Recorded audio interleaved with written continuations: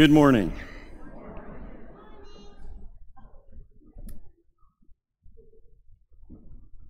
But may it never be that I would boast except in the cross of our Lord Jesus, through which the world has been crucified to me and I to the world. We gather around the table today, and we do so in remembrance of the sacrifice that was made on our behalf. My sin, oh, the bliss of this glorious thought. My sin, not in part, but the whole, was nailed to the cross, and I bear it no more. Praise the Lord. Would you sing with me? You can stand.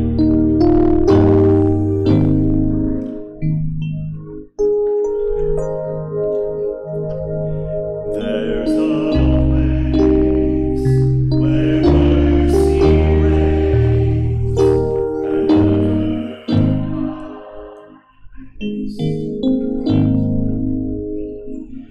there's a place where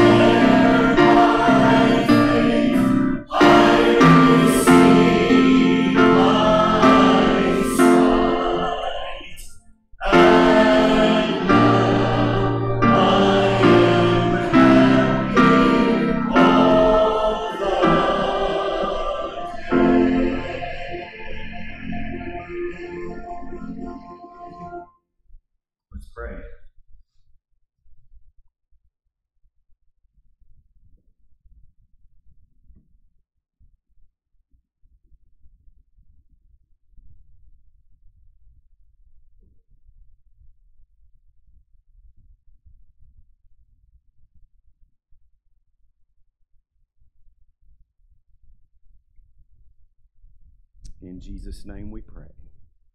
Amen. Just be seated.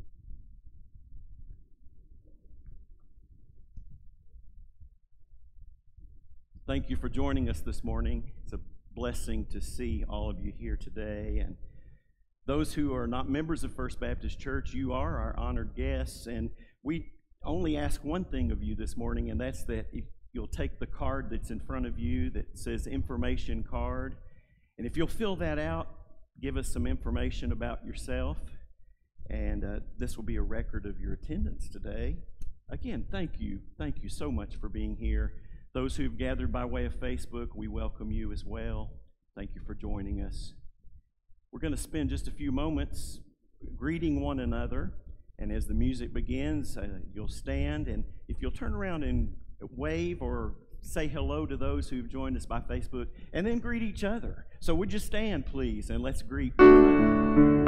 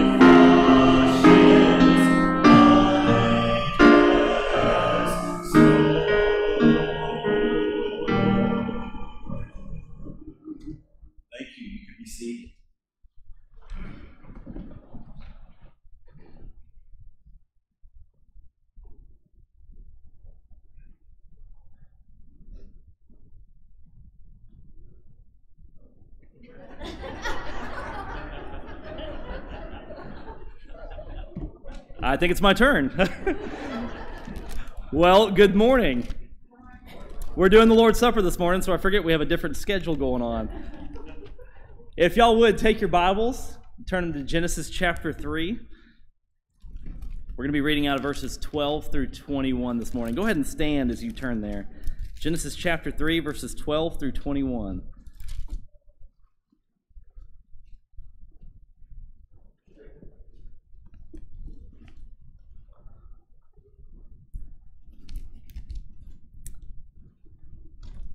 Genesis chapter 3, starting in verse 12, says, "The man said, 'The woman whom you gave to be with me, she gave me fruit of the tree, and I ate.' Then the Lord God said to the woman, 'What is this that you have done?' The woman said, 'The serpent deceived me, and I ate.' And the Lord God said to the serpent, 'Because you have done this, cursed are you above all livestock, and above all beasts of the field. On your belly you shall go, and dust you shall eat all the days of your life. I will put enmity between you and the woman, and between your offspring and her offspring. He shall bruise your head, and you shall bruise his heel.' To the woman he said, 'I will surely multiply your pain in childbearing. In pain you shall bring forth children. Your desire shall be contrary to your husband, but he shall rule over you.' And to Adam he said, 'Because you have listened to the voice of your wife, and have eaten of the tree of which I commanded you, you shall not eat of it. Cursed is the ground because of you. In pain you shall eat of it all the days of your life. Thorns and thistles it shall bring forth for you. And you shall eat of the plants of the field. By the sweat of your face you shall eat bread, till you return to the ground. For out of it you were taken, for you are dust, and to dust you shall return. The man called his wife's name Eve, because she was the mother of all living. And the Lord God made for Adam and for his wife garments of skins and clothed them. Church, will you please pray with me?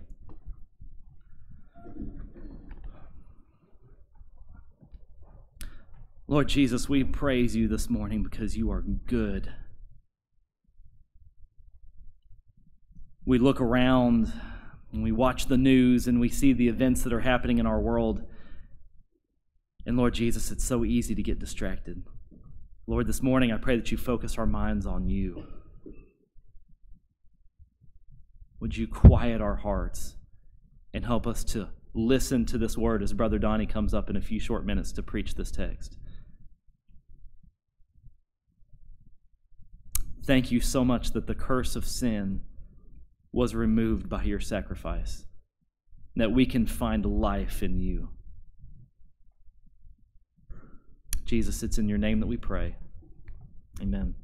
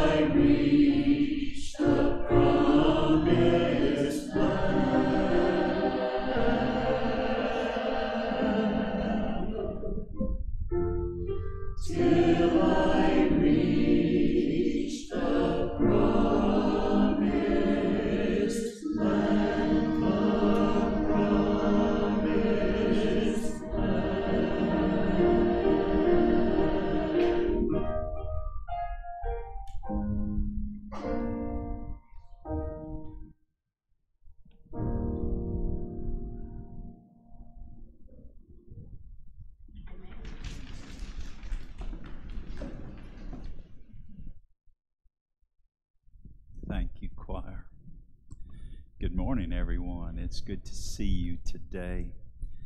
Glad you could be here. I missed being here last Sunday, but I appreciate Jim and Jerry filling in for me while I was gone. We have a new grandson.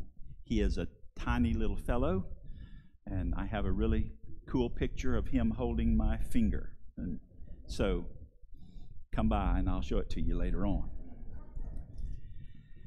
I have a short public service announcement related to the Lord's Supper that we'll be doing in just a little while. We've done it this way several times, and so most of you, I think, have become accustomed to it. You know how we do it. I'll be preaching, and the sermon will lead right into the supper that we'll share together. At the right time, I will ask you to just leave your seats and come in somewhat orderly fashion and to the front and help yourself to the little cup there. We invite all those who have come to know Jesus as their personal Savior, have submitted your life in obedience to Him, to share with us in the Lord's Supper after a little while. The public service announcement, not only that part of the explanation, but this guy's a little tricky. It's an all-in-one deal. It's got the juice on the top and the little bread on the bottom. You just kind of peel it off on both ends. Try not to let the bread fall on the floor, but nevertheless, I think you'll figure it out when the time comes, and I'll guide you through how we eat that and drink that at the end of the service. So we are dealing with these opening chapters of Genesis and what I have described to you as foundational doctrines. I wrote a bit of a blog post and put it on our website that covers, I think, the first 5 of those, and there are more that I will be adding to that. The list is just getting too long for me to try to repeat that list every Sunday of these very important and basic pieces that we are learning as we work through the book or the early chapters of Genesis. We're not going to do the whole book. It'd take us a few years, I suppose, but these early chapters, we have come to the aftermath of the fall. Someone has wisely said that it's not the fall that kills you, it's the sudden stop at the end. And I suppose if you're jumping out of an airplane, that's kind of true. That is somewhat true in the spiritual realm, but it's much bigger than that. Not only was the sudden stop that we're getting to today painful, but the whole fall process that we tried to look at a couple of weeks ago. And today we're seeing what you could describe as the consequences of the fall. What happens after the fall? Of course, the fall is somewhat of a technical word that we use in Christian circles to describe that whole event of Adam and Eve sinning, rebelling against God, and their fall into sin, and of course the aftermath. So the consequences. When I was a child, I guess one of the sharpest memories I have of childhood is the fact that there were consequences to disobedience. Perhaps you have similar kinds of memories of having done something in disobedience to your parents or at school or whatever, and then you lived into the consequences. The consequences were not just the punishment that if I got caught, there was just almost always a punishment. Sometimes it was corporal, but not nearly so much as what I make it sound. There were only a few of those. More often it was a restriction of some kind or maybe a very long talking to. You had the same things and you did the same things with your children. There were infractions and there were consequences that you had to pay as a result of that. What I really didn't understand too clearly as a child, and it's hard for kids to catch this, is that consequences are much bigger than just the punishment that followed the infraction. Consequences are felt by the child, and they can be felt over some time. For example, I still remember those times. I don't remember every time I got corrected or restricted or what have you, but I remember even after all these years what happened after disobedience. It stuck with this consequence. These 60 some odd years later, they're still impactful on my life. I didn't know, though, how the consequences were felt by other people, not just me. Sometimes, because I disobeyed, my friends got caught up in the disobedience, and they had consequences to pay as well. There were other times whenever it was broader even than the friends. There were on occasion when I did something in class and the teacher had said, one more person pipe up and the whole class is going to have to come after school. And I was the one that piped up. And so everybody in the class felt some of the consequences to my disobedience at that point. I didn't really realize, though, until I became a parent, that the consequences that the parent pays for the child's disobedience can be quite serious. I didn't know that. I thought it was just, mom and dad had instituted some rules, for the most part, as far as I could tell, to limit my freedom. I didn't understand that those rules were for my safety and to help me to grow up to be a decent fellow. I just thought they were intended to limit my freedom. And I certainly didn't realize that when I lived in disobedience, my parents caught consequences as well. Sometimes, as I look back upon it, I can see that the consequences were things like I took the car where I wasn't supposed to take the car, I got involved in an accident, and my dad ended up paying for it. Actually paid the cost to fix the car. Some of you have done those kind of things too. On occasion, you've had to bail a child out of jail, and you paid that. Your child never thought about that as the consequence for their disobedience, but nevertheless it was there. But even deeper than that, I didn't realize how painful it was to a parent to have a child that lived in disobedience. Some disobedience creates some level of pain and even more frustration and the desire. I did not realize how many times my parents agonized in prayer over me. They were living into the consequences of my disobedience. Perhaps you had never thought about that either, but nevertheless it is there. So we should not be surprised that in this event where Adam and Eve live into disobedience, there were consequences that were felt all over the place. Not just that they did something that they weren't supposed to do, and so there was something to pay as a result of that, but the consequences that were felt in all kinds of places as a result of that. And so we take a look at those in this passage today. Now, you will not in any way understand the depth of the pain of what happened here until you can seriously grasp to some degree, to the degree that we can, until you seriously grasp the nature of God and the purposes of God. Now, we've been talking about that in those weeks while we're looking at Genesis, but the tendency for us is, here's a passage, here we talk about it, we've got that Sunday's behind us, now we're going on, what's next? Well, these are foundational doctrines, so what's next doesn't make sense if you're not hanging on to what was before. If you, to the best that we can, because we cannot understand the character of God in any kind of fullness. He is God, by the way.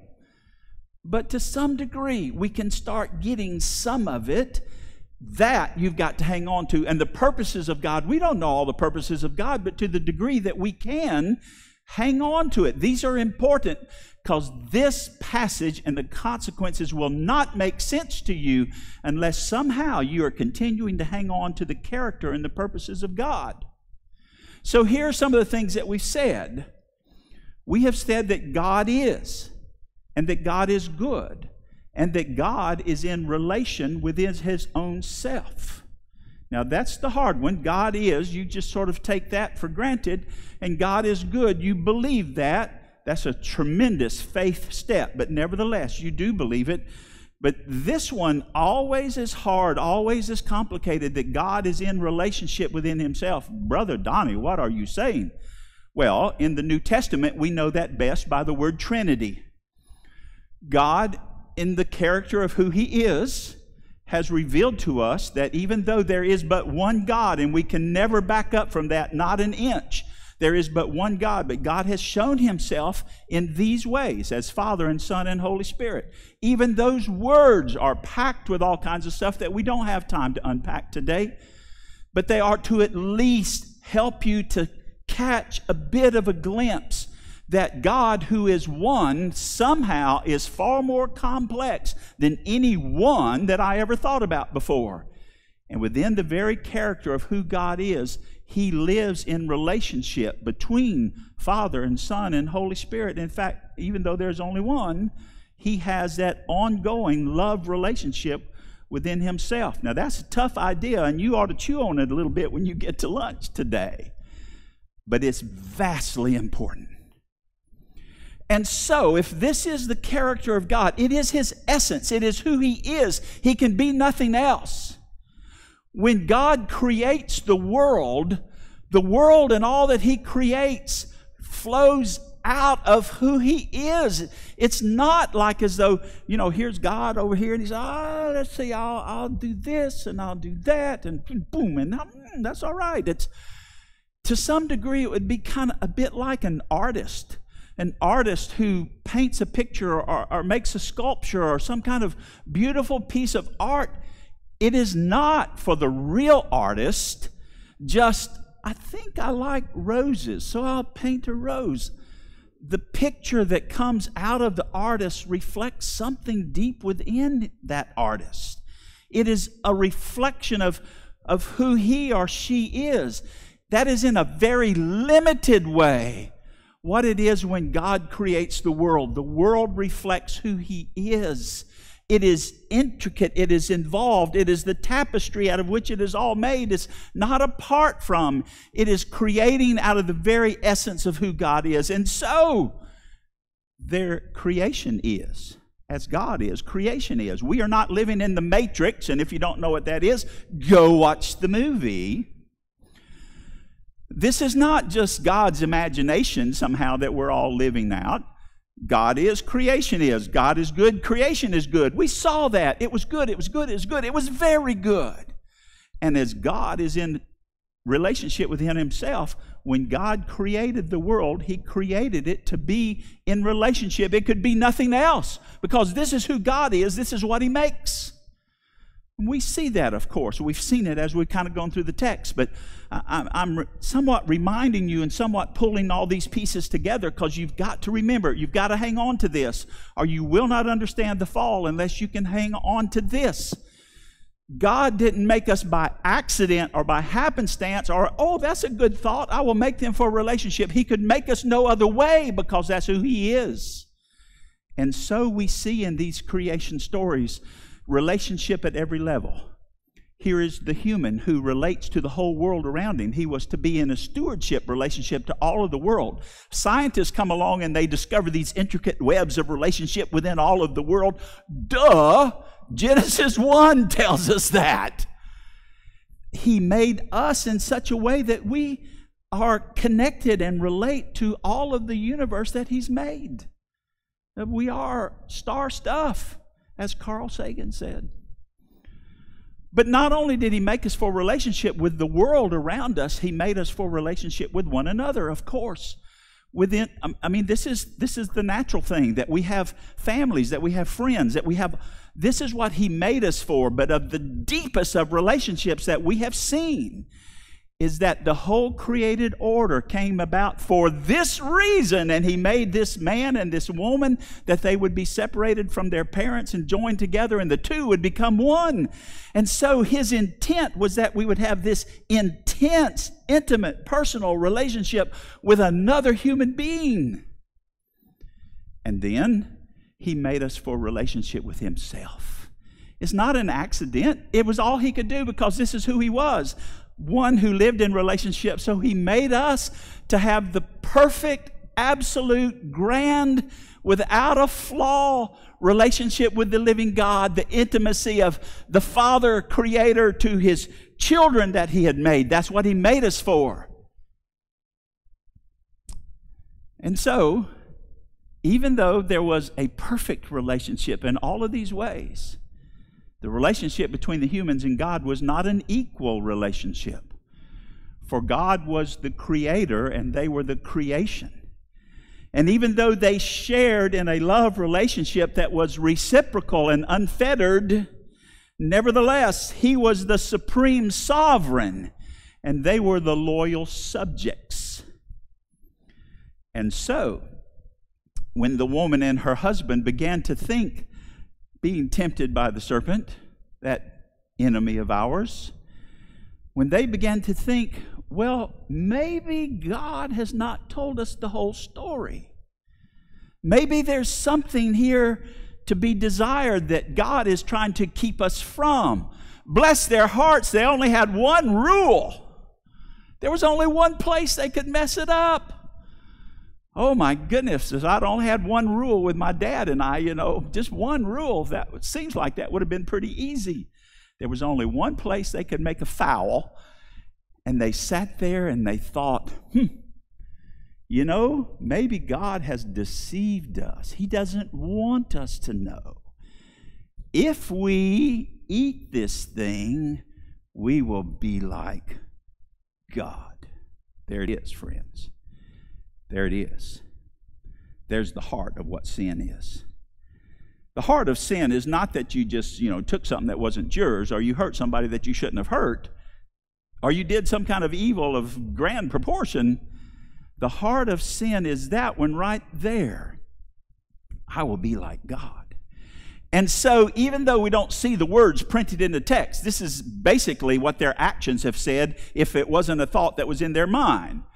Who do you think you are to tell me I can't eat this?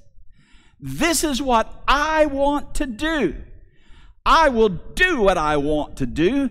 I will be, without having said the word, I'm sure, but the action said, I will be my own God. And that's where we live, friends. That's where the world lives. You want to know why there's so much problem in Afghanistan? Because I will be my own God. Do you want to know why there's so much problem in any other place in the world? Because I will be my own God. And so, what seemed to be sort of a minor infraction, she just took a piece of fruit and gave it to her husband. He ate it. I had an apple this morning. Now, the fruit was probably not an apple. We don't know. The Bible doesn't say. It was some kind of fruit. It was just something they weren't supposed to eat, and she took it and she ate it and she gave it to him, and he didn't even say, what? He just said, So he ate it too, you see. And so what seems to be a minor infraction becomes a movement of high treason against the king, is exactly what it was. And so the consequences come. The consequences come after that, as they always do following disobedience. Now, there are so many questions that are raised by this text that we read a little while ago, and that I would ask you to go home and read it again. It's not an easy text. There is a small number of words here that unfold into really huge ideas. So many questions that the text raised that legitimately we could stay here and deal with. We just simply don't have time. Perhaps some other time in the future we can dig down in various ways, look at it from different aspects, from different angles or something. But I want to look at it quickly just from sort of some of the consequences that came out of their action. What happens after the fall? The consequences. So when you read the text, you see a handful of them right off the bat. For example, the first thing that you see is the snake gets cursed. There's a curse that's upon the snake. And this snake will, from here on out, just the way that the snake moves on the ground will be a reminder of the failure of what has happened here. So here's the first consequence. The snake gets cursed. Now, we're going to explore that a little bit more in just a moment, but then there's another consequence right underneath that one, and that is the woman who is not cursed. You will see that the snake is cursed. The woman, there's no pronunciation of curse. There's a pronunciation of the consequence that followed her disobedience. And that consequence, like so many things that we read in Scripture, it's, you know, you would think, okay, here's where you broke the rule, here's the punishment that came. But you see, the stuff that becomes problem for her was stuff that was already there. Childbirth was already there. I don't know that she had had a child yet, but he had already said in chapter 1 to be fruitful and multiply, replenish and fill the earth. So that was not something, childbirth didn't come about as a result of the fall. That was already the prediction of God. And she was already married to her husband. God had performed that ceremony. And so the problem that follows is not that these things begin, childbirth was there, marriage was there, but that what should have been simply a celebration of joy, they are even still some of the highest moments in our lives. When someone gets married and someone gets born. I just was in North Carolina for the birth of my 9th grandson. He's watching this morning. Hello, Canaan. It's Papa. Yeah, I know you're asleep or nursing, one of the two. There are only like 3 things newborns do, and I won't talk about the third one. It's so anyway, what should have been a point of great absolute joy became a point of pain. What an unusual thing that here is all of the animal order that seem, as far as I can tell, you know, it doesn't matter if you're a monkey or a dog or an elephant, you don't seem to give birth with a whole lot of turmoil. I was there when a couple of mine were born, and I've seen pigs born, and I've seen my babies born, and you know, it was the way my wife acted was quite different from the way that sow acted. So, did I say that right?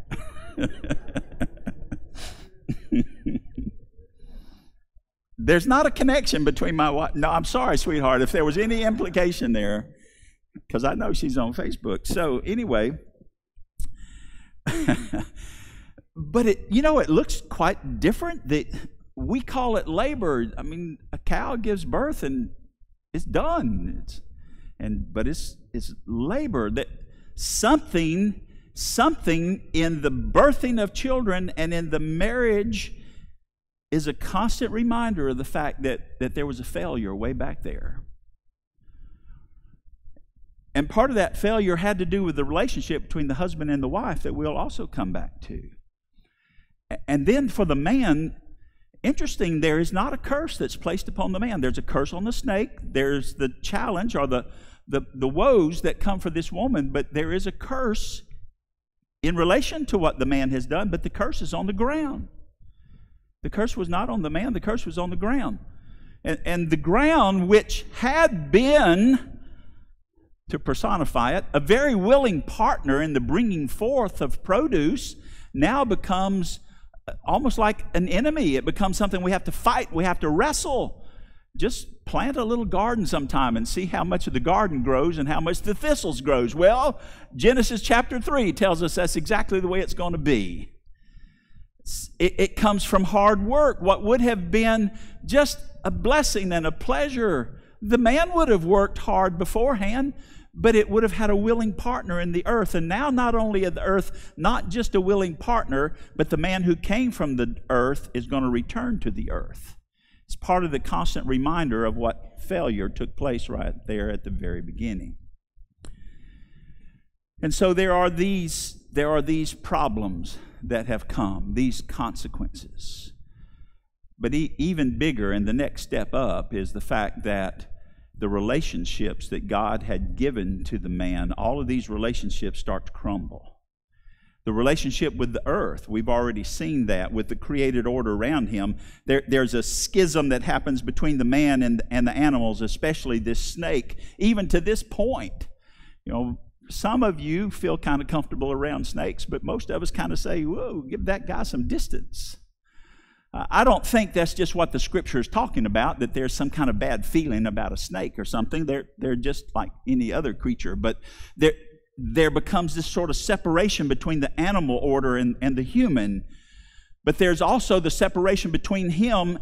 We're thinking about the relationship between the human and the world. And so what would have been a willing partner now becomes sort of an enemy for him. He's been separated from the relationship that he would have had naturally with the created order around him. And even worse than that, the relationship that he had with his wife, that his wife had with her husband, there's still a relationship there, but it's not that keen, intimate, easy relationship that they lived in at the beginning. Now it becomes stressed and it becomes strained. It is still where we can find such godliness and such holiness, but let me tell you, the longer you're married, the more you see the results of what happened in that garden all that long time ago. The relationship is great and it's wonderful and it deepens and it is harder every year. There's another level of how do we communicate and how do we stay in touch and how do we keep romance and all of the things that should be there. See? The relationship between that husband and that wife gets strained and challenged and often broken. But then the worst of all, as you would anticipate, is relationship that they were to have with God is a relationship that is cut off. They had in the garden the most intimate of relationships. They had this perfect place where they could meet God on a daily basis, on an hour-by-hour basis. And as they met God, the intimacy of the relationship, of the conversation, of the just, could you imagine? Just to sit comfortably in the presence of Almighty God and enjoy that He's there. But that's cut off. That relationship is ruined. And part of it is outside of our text that we read today, but in the verses that follow, they were in this garden setting that was absolutely perfect for them and absolutely perfect for their communion with God, but they get cut off from that garden setting. They're excluded from it, which of all the things that it indicates shows to us that they were excluded from that intimate presence of God that they had known up to this point. Never again are they going to know what they knew when they were in the garden. They're cut off from God. Now, that is the greatest of all the tragedies that we have tried to describe here as a consequence, that they were cut off from God because God had made them. He had made them the only way God could make them for relationship with the world and with one another and with Him. That was what we were made for. I don't know why. Why did God desire to have this relationship with us? Obviously, as I've said, it sprang from His character, from who He was, but why would He want it? I don't know, but He made us for Him. That's what He made us for. And if we are not in that relationship, if we are not in that tight and intimate and fully open and honest and unfettered connection with God, then we are kind of like a ship that just won't float, or a plane that won't fly, or a fruit tree that bears no fruit, or a house in which nobody can live. None of those things do what they were built to do. And when we don't live in relationship with God, we are not doing what we were built to do. No wonder, as Augustine said, when we are cut off from God, it is like a God-shaped hole that is within us that nothing else can fill.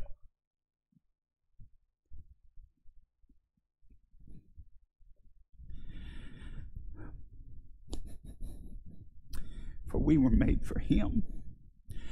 And when we're cut off from Him, we are not who we should be. And something inside of us longs for Him and is never satisfied apart from Him. For that is the substance of how we were created. We have to make one more step, y'all, in the consequences of this thing. Because it not only cut us off, the consequences struck God as well. Odd, isn't it? That what the children can do can hurt the parent? Oh yeah, you remember. Even now, some of you live with painful children. And so here is God, who takes within himself the consequences of what his creation has done. The scripture hints at it here in a couple of places. First is in verse 15.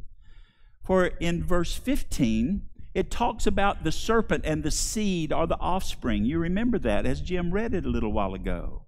You might even have it there and look at it. You'll see that God says, cursed are you to the snake, and you'll crawl on your belly and you'll eat the dust. And then he has this very enigmatic, mysterious kind of thing. He says, and there will be enmity between you, the snake, and the woman. Enmity. They're like enemies. There's something bitterly wrong between these guys. And then he says, her seed, that's descendants, and the snake's seed, there will be enmity. So at the beginning there is, and then you go down generations, and there still is down at the bottom. My fingers can't lie. I just can't help it. This is a sign language thing. You know, here they are and here they are. Well, that was like, no, we can't even do that sign in this church, can we? It has to be that one, doesn't it? But I have no idea what I'm talking about there. But so anyway, but here's the interesting thing in verse 15 is that there's enmity between the snake and the woman and between their seed. And then it says, he, the seed of the woman will crush his. You know, it's not at that point anymore. It's that this guy gets that guy. The seed of the woman will crush the head of the serpent, and the serpent will inflict a pain upon his heel. The scripture doesn't say what that means. It doesn't go on to explain it, but it's so odd there that here's the woman and here's the snake, and here's the woman and here's the woman's seed and here's the snake's seed. But when the crushing takes place, it's between the seed, this descendant of this woman, that crushes the head of the serpent. There's something more than what the passage just tells. And you will not know the something more until you come to see that in Jesus. That the descendant of this woman, there is this one who is a human being, who is God, yes, who is the descendant of this woman, who will crush what is represented in this serpent. Evil, Satan, devil, whatever, the evil one, it will crush him.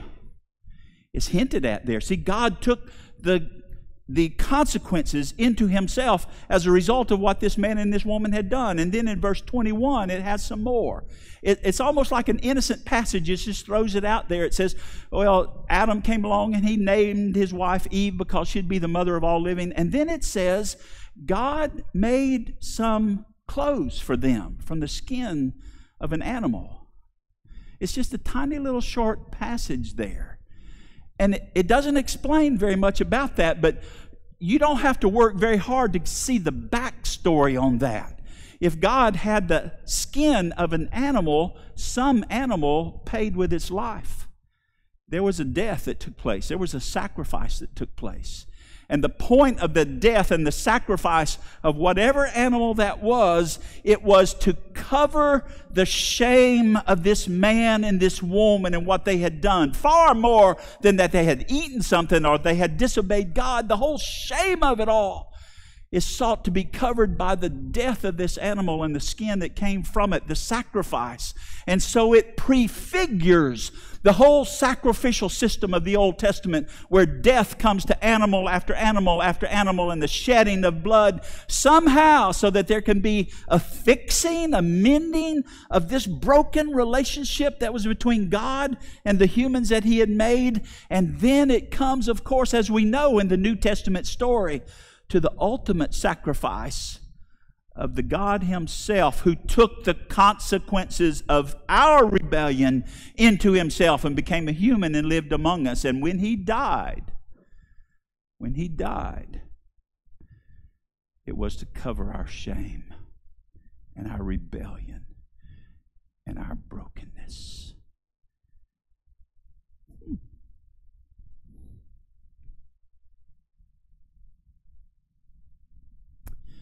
You didn't know it was all there in that passage, did you? Maybe you did. It is absolutely beautiful that today, as we talk about this passage, we share this meal.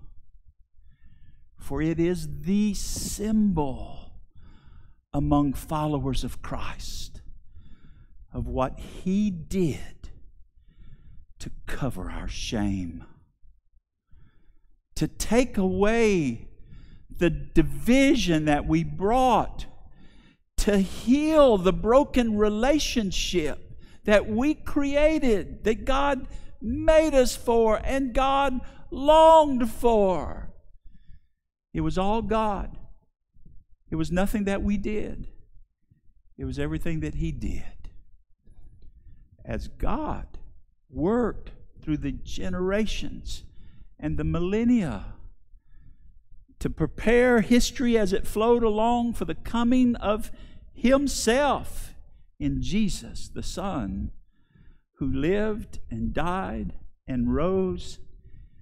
And just before He died, He took a common everyday meal and He put all new meaning on it. Wrapped up in the symbol of this bread and of this juice that we drink together is this whole story from beginning to end. The bread and the juice do not heal our broken relationship with God. It is only Jesus who can do that. But it is a powerful symbol of what God has done to heal the broken relationship. And so, as believers, this day, we share this meal and celebrate God's goodness, that He is, and that He is good, and that He lives in relationship. And He has done all that is necessary to heal the broken relationship that, oh, lo, these many years humans have sustained. He has done it in the cross. And what He asks of us is that we believe that He's done it.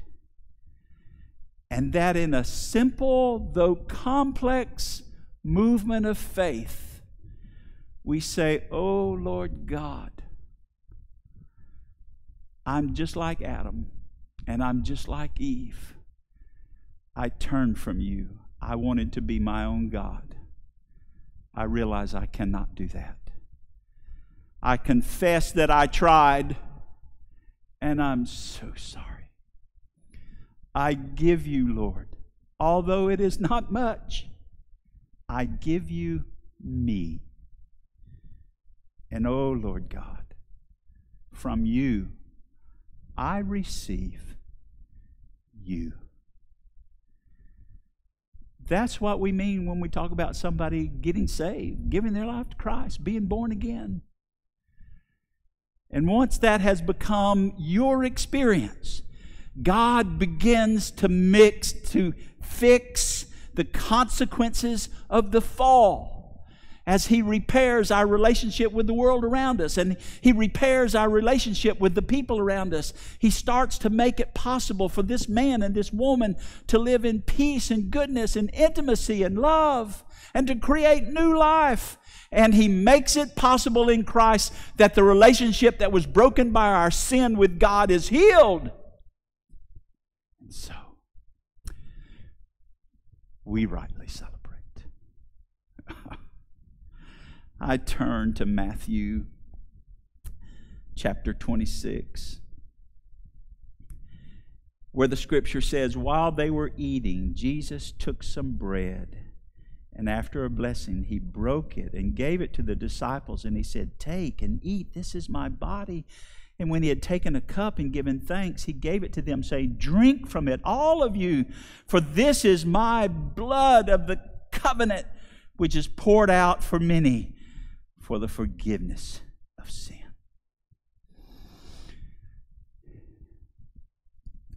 And so, my brothers and sisters, I'm going to pray, and after the prayer, you are invited to the table.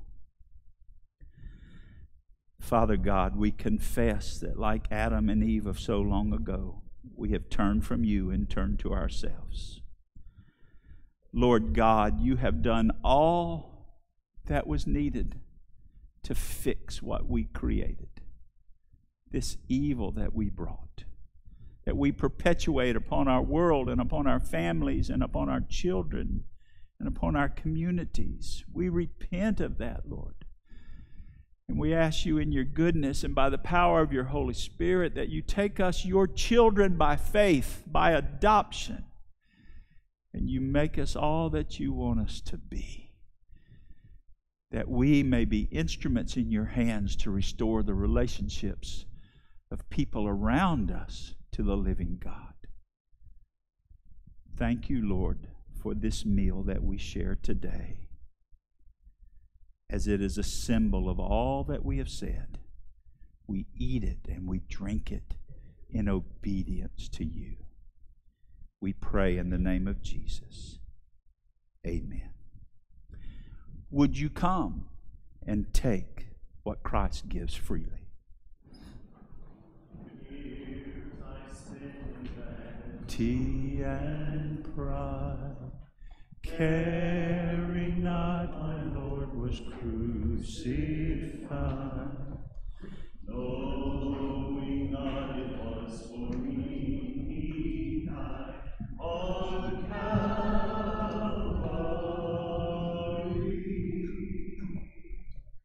Mercy there was great and grace was free, pardon there was multiplied to me. There my burdened soul found liberty at Calvary.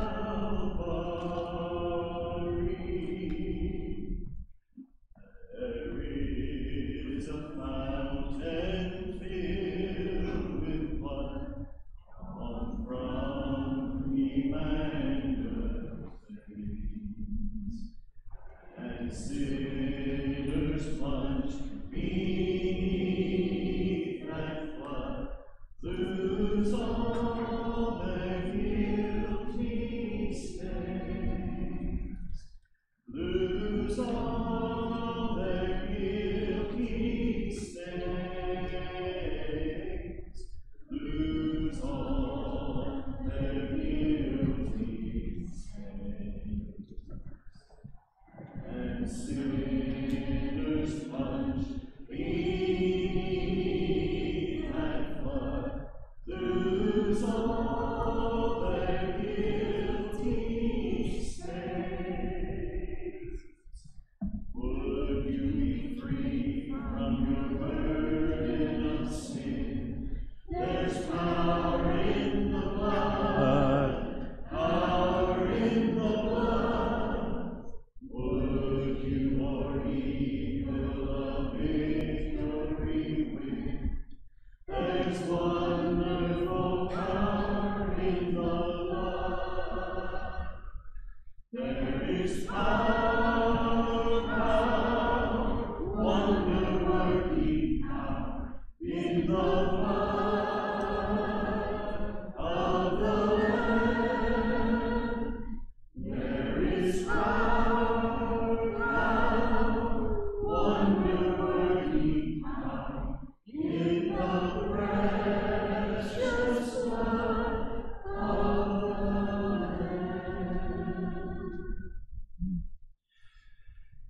While they were eating, Jesus took some bread, and after a blessing, he broke it and gave it to his disciples and said, "Take and eat. This is my body."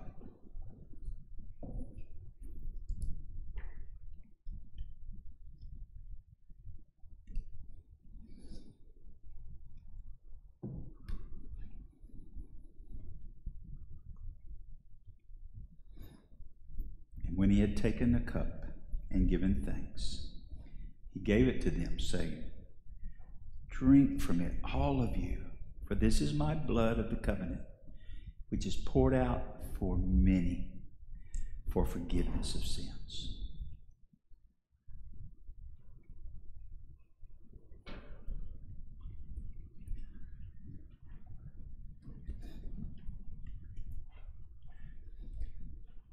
Scripture says then that Jesus gave a prediction. I say to you, I will not drink of this fruit of the vine from now on until that day when I drink it new with you in my Father's kingdom, the prediction of the fulfillment of his kingdom. And then it says they sang a hymn and they went out to the Mount of Olives. Now, we will not be going to the Mount of Olives today, but we are going to sing a hymn. This is not only a hymn that kind of wraps up this time of worship, but it is also an invitation. For we have been presented the gospel today, both in drama and in word, and by the presence of God's Holy Spirit. You are invited to respond to what the Lord may have said to you today. I'm not going to tell you what that was.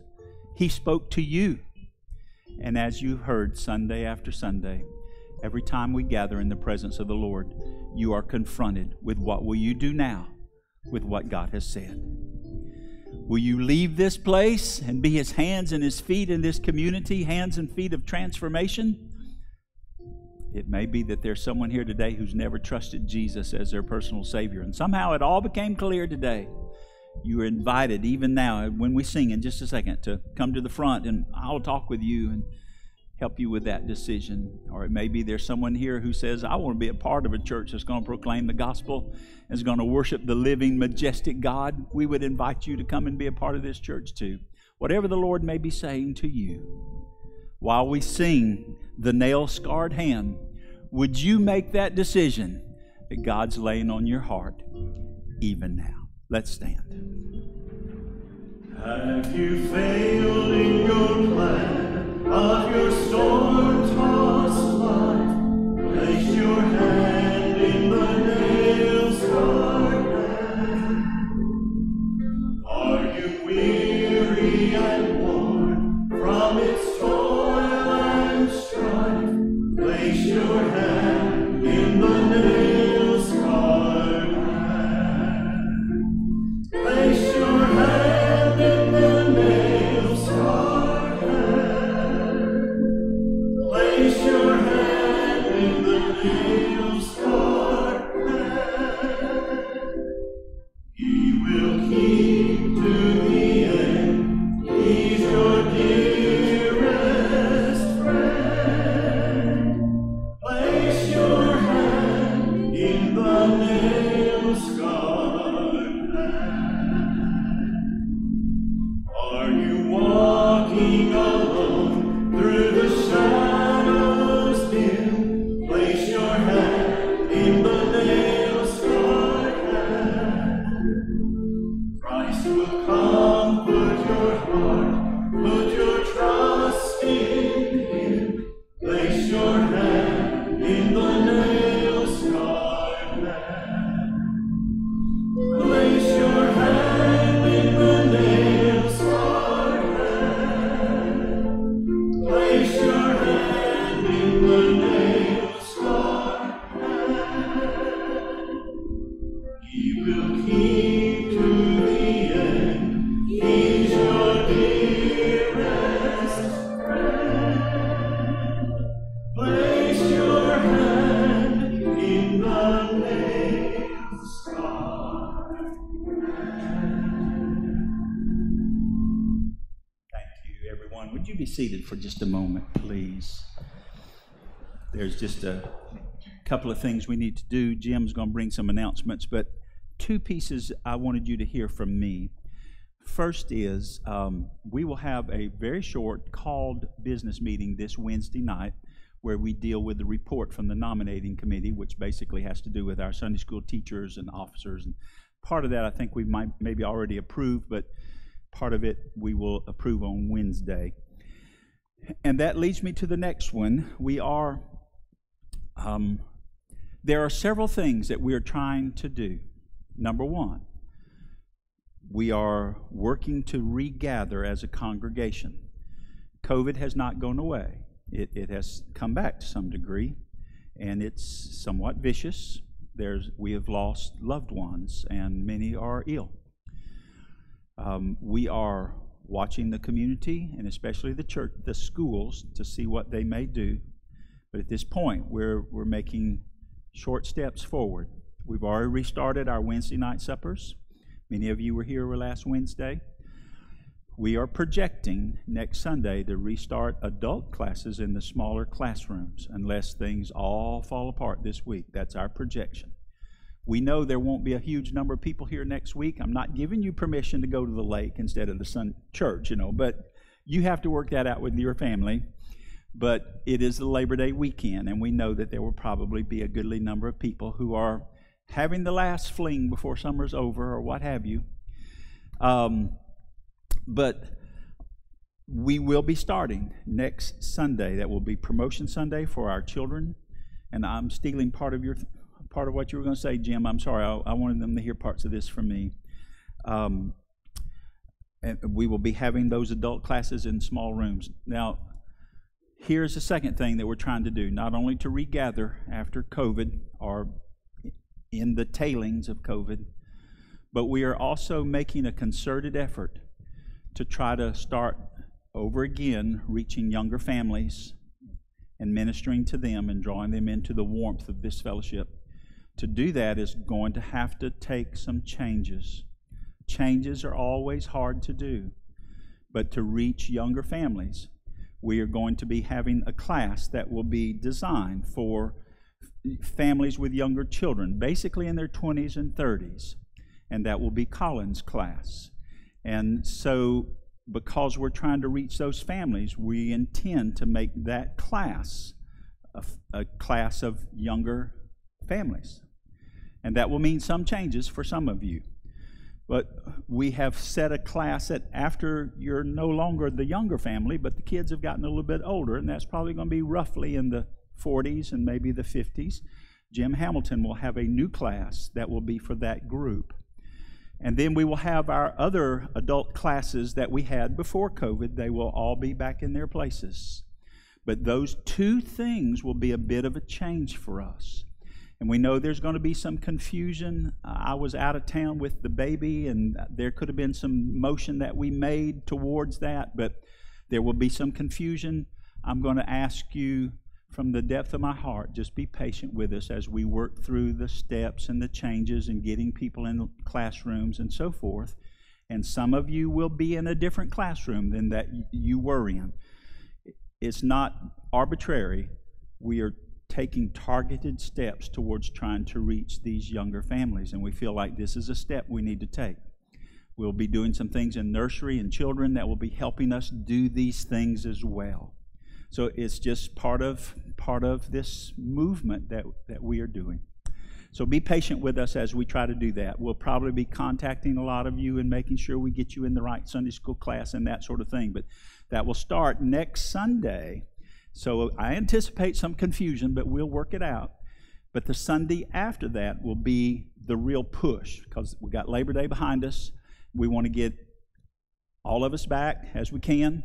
You have seen me wearing this mask, partly because I want you to know that if you want to wear a mask, you are welcome to do so. There is no stigma in this.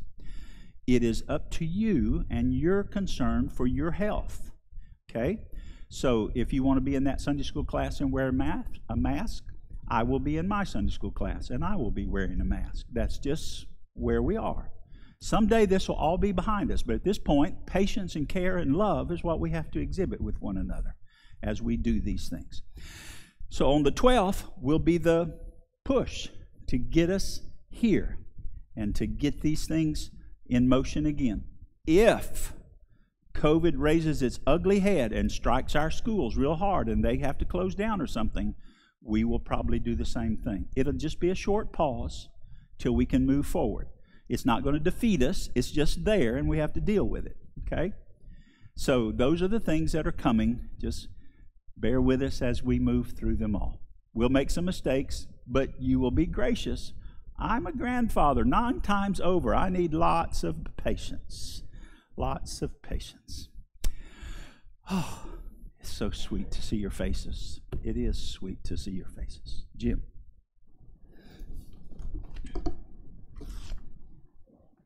Well, church, just a few things about this coming week. We want to invite you back this evening to participate in the life of this church. We've got evening service at 5 p.m. We've got the children's and the youth. Now, if you're involved with the youth ministry in any way, we had a slight change of plans tonight. We were originally going to be at the Knight's house, but we have moved that to the church. We're going to be in the gym from 5 to 6. And then the children are going to be in the youth room tonight. So it's mixed up tonight. We've got the children in the youth room at 5, and the youth are in the gym at 5. Evening service will be in here at the same time. On Wednesday, if you came to Wednesday night meal last week, there's no need for you to sign back up. Your name should already be on there for this week. If you missed the meal, then you've got that QR code on your bulletin. You can either use your phone to scan that and sign up for this Wednesday night, or you can call the church office tomorrow morning, and we'll be more than happy to put you on that list. But everything, as Brother Donnie said, so far, our plan is to meet Wednesday night, and we've got youth and children's. Women's Bible study has started back up as of last week. We've got prayer meeting in the sanctuary, and that's all happening at 6 p.m. And just a reminder, it seems like it's been maybe 17, 18 months since we've had our regular Sunday school classes, but that is starting next Sunday. If you have a question about which class you can visit, what class you might belong to, please stop me or come see me in the church office next week, and be more than happy to place you in a class. And if one is, you visit one next week and you'd like to kind of check a few different classes out, that'd be okay too. So we want to get you guys plugged into the life of the church, and that's just one of the many ways that we're going to do it. Thank you. Would you stand? Let's sing once again. I'll cherish the old rugged cross. So I'll cherish the old rugged cross till my trophies